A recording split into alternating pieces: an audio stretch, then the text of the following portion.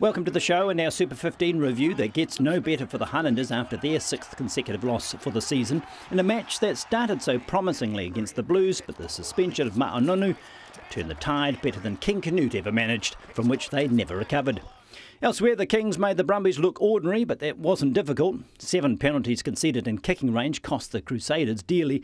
The most dominant display of the weekend was that of the Hurricanes over the Waratahs, and a pair of tries by ex-Wellingtonian Jason Woodward made it 2 wins out of 2 for the Rebels over the Force, and an 83rd minute penalty meant the Cheetahs carried on their winning ways. We wanted to really start well today, and 10 points up and 10 minutes into it, things are looking pretty good.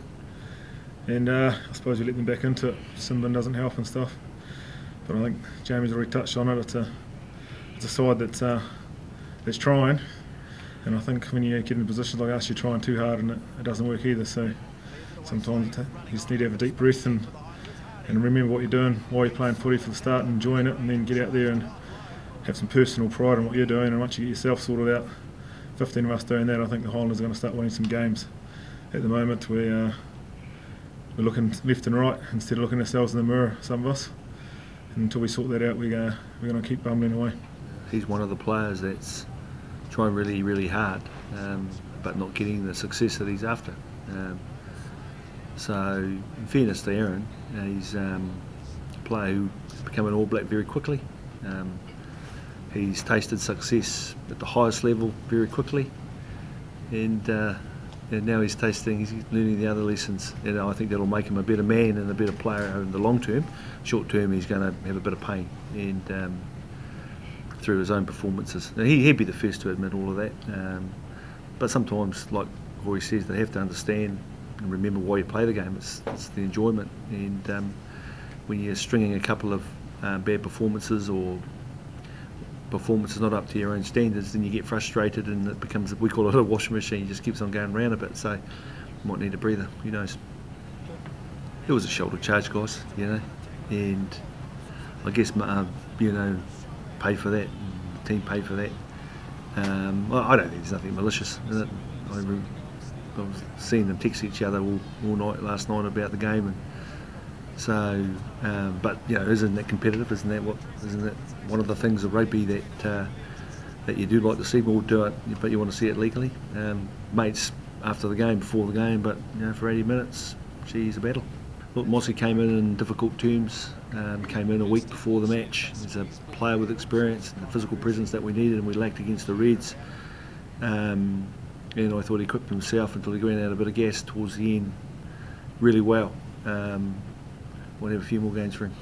I thought Wapper did well, Rory. I mean, I thought the scrum was pretty good and the line-out was pretty good. He got around and made his tackles. He hasn't played any rugby at this level for the whole season.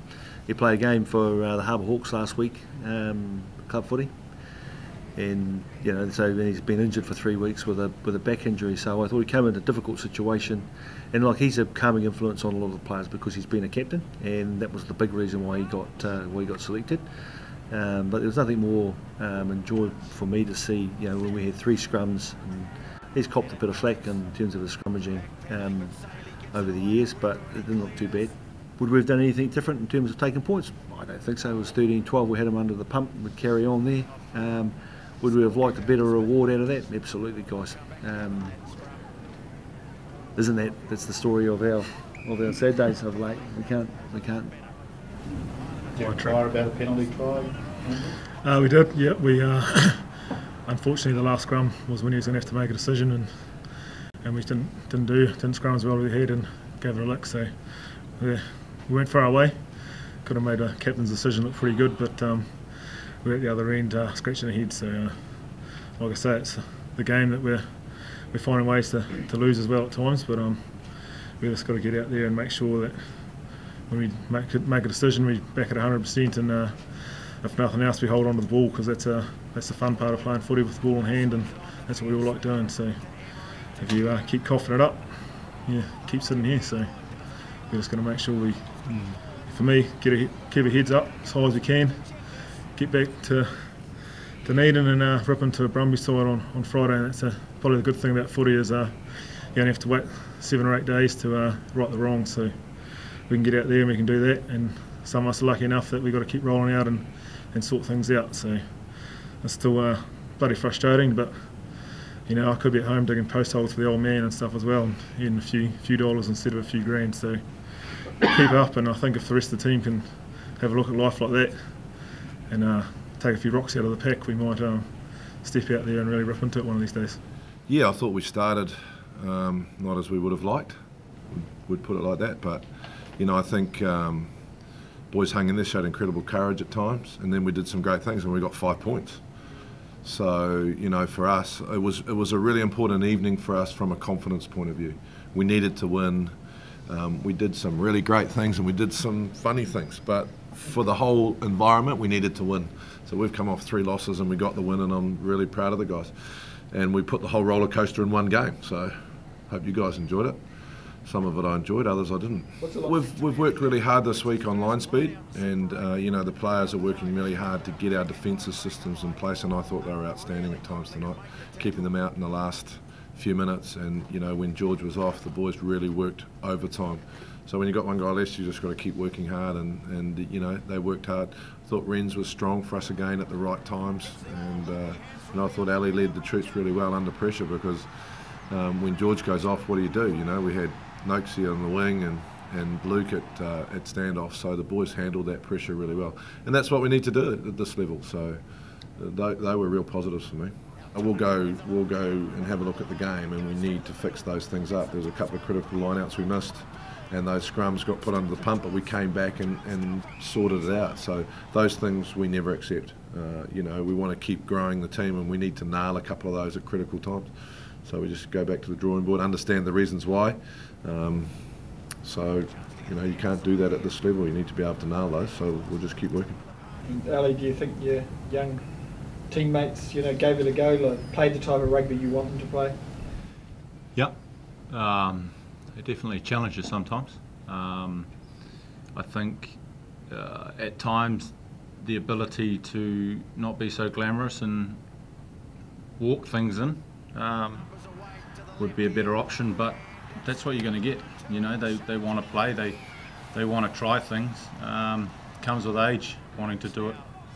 You know, you can see things unfolding a bit further down the track, but in the day, you know, when we're under the pump and Frankie's running the ball out from our goal line, it's not what I want to do at times, because it's hard work, but at the end of the day, that's what we're trying to breed. We're trying to breed people that want to work and want to help each other, because if we play my style of rugby or someone else's style of rugby, it's not going to win. But if we play our style of rugby, in terms of we all support each other, then we're going to get results. The Hurricanes make their first appearance in the top 6 this season at the expense of the Crusaders, who dropped to 8th. The bye points ensuring the Sharks stay in the top 3 ahead of those marauding Cheetahs. The Blues have the same flag points as the Cheetahs, but fewer wins, hence they lie in 7th. The Stormers in 11th, now only an outside chance of qualifying. And those below may grab a win or two to spoil the prospects of others, but finals action is now a 2014 dream. The Chiefs enjoy some breathing space at the top of the New Zealand Conference, with the Crusaders taking a sharp fall into 4th, but a visit to Perth on the way home should help address that predicament. The Highlanders the only side out of the reckoning. In Oz, the Brumbies grip is slackening by the week along with their performances, but only the Reds look equipped to pounce. The luck the Tars have been riding in recent weeks ran out against the Hurricanes, and time may do the same. In the Republic, the Cheetahs now true contenders for the top spot. Surely the ability of the Sharks to keep winning games on penalties alone will not get them through the entire season. The loss by the Stormers was costly indeed for their conference-winning prospects, which by now are decidedly slim. Join South Today Sport on Wednesday for the thoughts of Colin Slade and Rennie Ranger on that game and their respective seasons so far.